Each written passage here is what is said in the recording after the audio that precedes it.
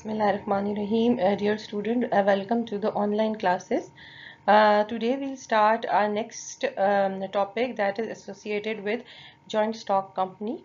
So far we have discussed two different type of business organization, sole proprietorship and partnership.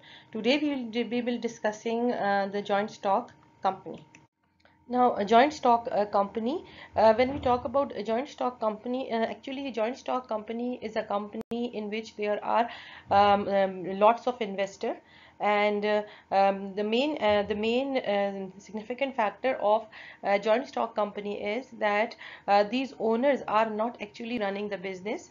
The management and the owners are different, and the owners contribute their capital, investor contribute their capital, and they get shares in exchange of money they put into the business. Secondly, in the meeting they can select the management, and these management is responsible for running all the affairs of the business.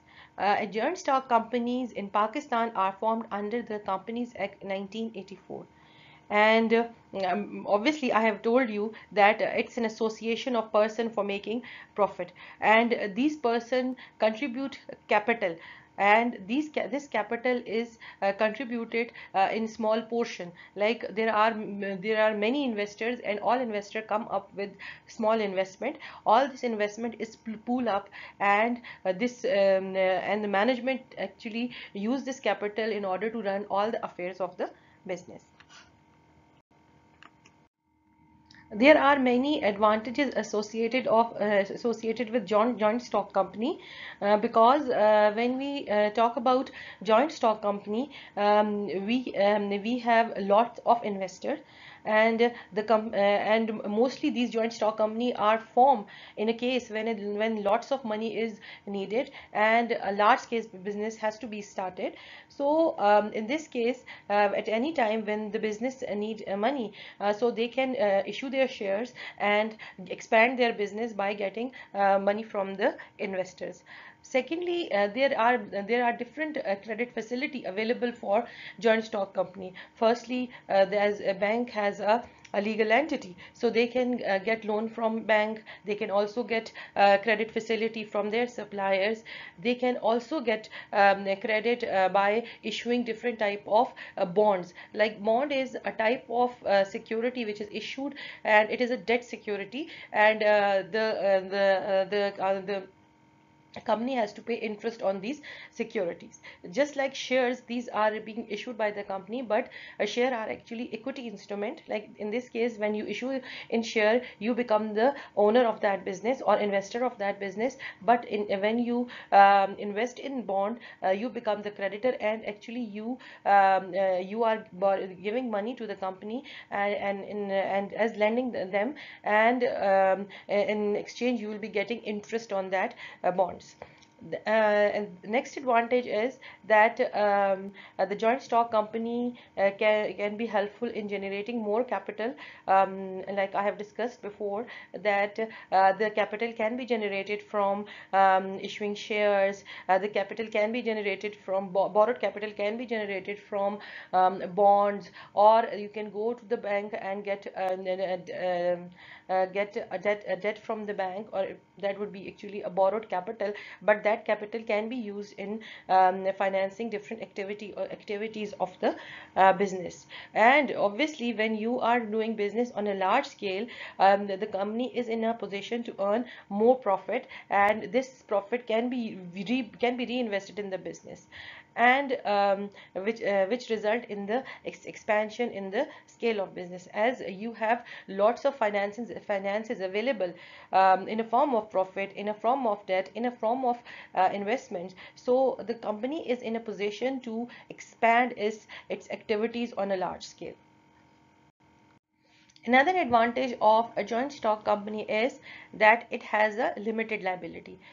when we compare it with partnership and sole proprietorship, we discuss that both type of business organization have unlimited liabilities. But in the case of a joint stock company, the liability is only and only limited to the amount of investment the person has made, or the value of shares you have purchased in the business. So the main advantage of joint stock company is that it has a limited liability. And another thing which is very important is that in case of a person, one person dies or leaves the country, it does not have any impact on the business. Like in case of sole proprietorship and in partnership, both the cases, the death of person, or the missing of a person, or leaving the person from the country has impact. Like in sole proprietorship, a person dies, so obviously the business cannot be run properly. And obviously in case of partnership, the partnership deed has to be renewed when the person dies, or he has many other options. So but in the case of a joint stock company, it doesn't have any impact on the operations of the business. And in this case, we can say the life of the joint stock company is longer than sole proprietorship and partnership. And another thing which is very important is that you can easily transfer the rights of your business to any person. Like when you're not satisfied with the working of your company, so you can easily go and sell your shares in the stock market. But it's also very important that you can when there is the company is not doing properly, so it would be difficult for you to sell your share. But in case you need money, or in case when you are in short of finance, or you need money, so you can sell your shares in the stock market and get your money back. But it doesn't have any impact on the operation of business. Then a company can hire better expert, which result in better management, as the people who have invested in the business are not the people who are running the business, uh, but the people who there is a board of director who is actually responsible for running the affairs of the business. So the company always want to hire the experts which have education, skill, experience in specific field. Like if you want to hire a person for your marketing activities, so obviously you'll go for a person which have education, skills and experience in that field. So is the case with accounting, finance and many other field of the business. So in joint stock company, we have expert people running the business, and they can do the business in a better way as compared to the people doing all the activities themselves, like in the case of sole proprietorship and partnership. And the public place more confidence in the company rather than in any other form of business. Like all the public limited company or the joint stock companies are listed on the stock exchange, and all the activities of these companies are being governed by Securities Exchange Commission. That is actually the body which regulate all the activities of these companies. And in that case, they have to show publicly all their financial reports, all their information, like their income statement, their balance sheet, all the activities and profit and loss statement, all the have activities in the form of annual report. They have to show it publicly, and they have to be audited before externally and internally before making it public. So obviously the people have confidence in those businesses because these are being regulated, properly regulated. And anyone can exit from joint stock company by selling his or her share. So you are not bound by the company, as if you need money or if you want to sell your shares, you can sell these shares in the stock exchange and exit from the joint stock company. But as any other form of businesses, there are many disadvantages associated of joint stock company. Like first disadvantage is that that the formation of joint stock company is very lengthy and very complicated and very technical job. Like you have to perform many documentation activities. You have to fulfill all the legal requirement of the registration, like a memorandum of association, article of association. You have to develop a prospectus of the company, and you have to make a proper planning, and everything should be in detail, and you have to fill all these things, and after that you will get the registration for a joint stock company. And another aspect or another disadvantage which is associated with a joint stock company is that as owner and management is different. The people who has invested money in the business are not the people who are running the business. So there is lack of interest, because the management is running the business. They are doing their job. They are concerned with the salaries they get. They are not more much concerned with the profit they generate, because these profit contribute in the wealth of shareholders. So there is a lack of interest between lack of interest of management, because their money is not involved. And there is not much secrecy found in companies. Like in case of sole proprietorship and in partnership, the secret of the business confined with few people. But as there are many people working in the joint stock company, so the much of the secret is much secrecy is not maintained, and all the information is mostly shared publicly. And companies pays double taxation to the government. It's another The double taxation is a major disadvantage of joint stock company, because the company has to pay taxes after declaration of its profit. And once this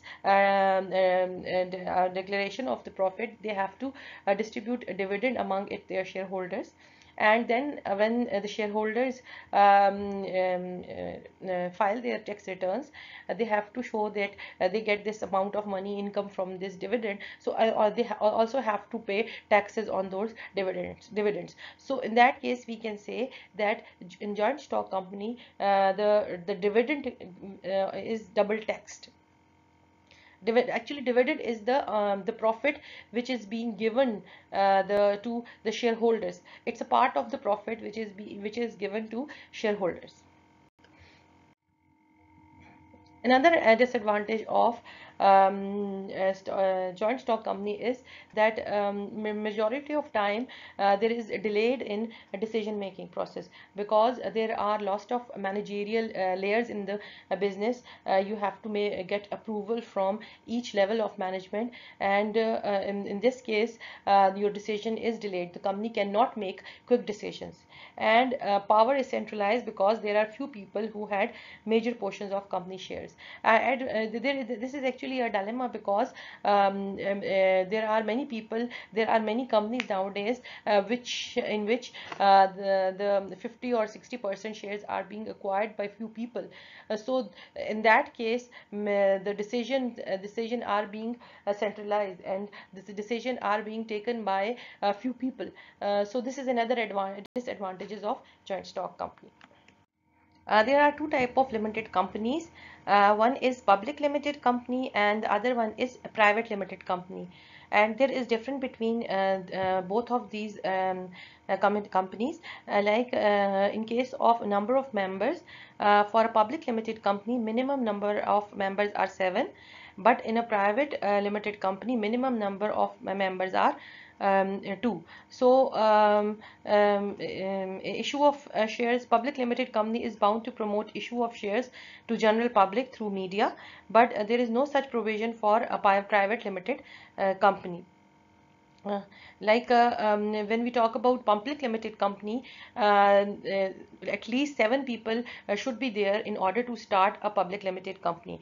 But in case of private limited company, the two people can start their private limited company.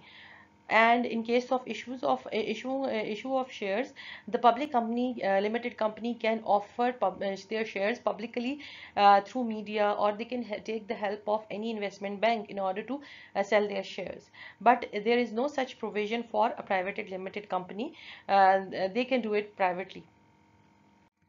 The name of the company, in case of name of the company, a public limited company have to add the word limited ltd with their name. But in the case of private limited the company, they have to write private limited with their name.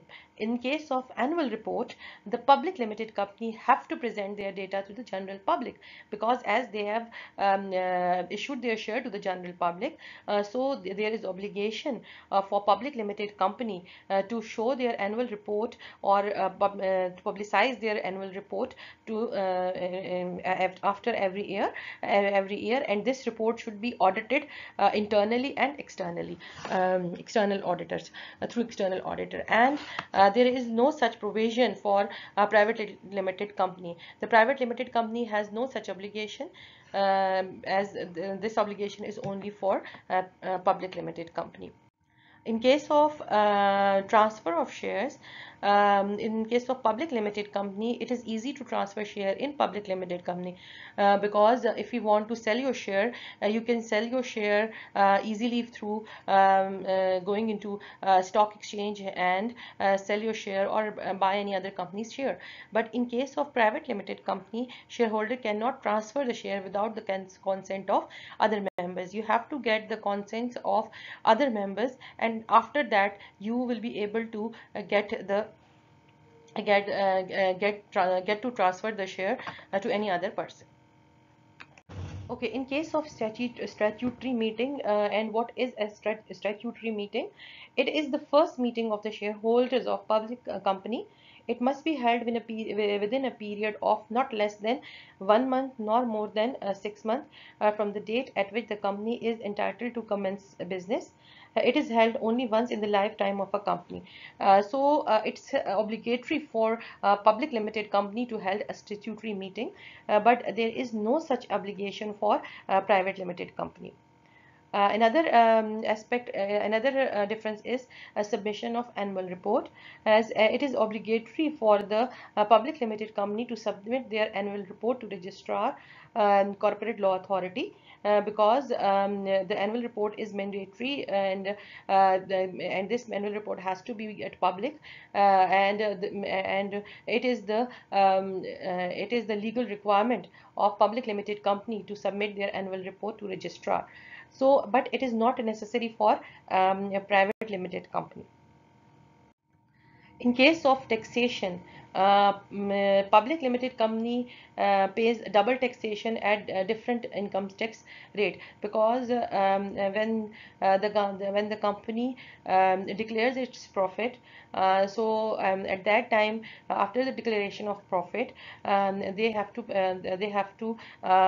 pay taxes on that profit, and after paying taxes, they'll decide that how much amount of money should be reinvested in the business, and how much amount of money should be distributed among its shareholders. And the amount of profit which is distributed among shareholders is actually called as dividend, and this dividend is also taxable, and the personal taxes has to be paid on these dividends. But in the case of private limited company, the private company pays only pays tax only once at different income tax rates. So there is no such problem in case of the private limited company, though they don't have a double taxation issue.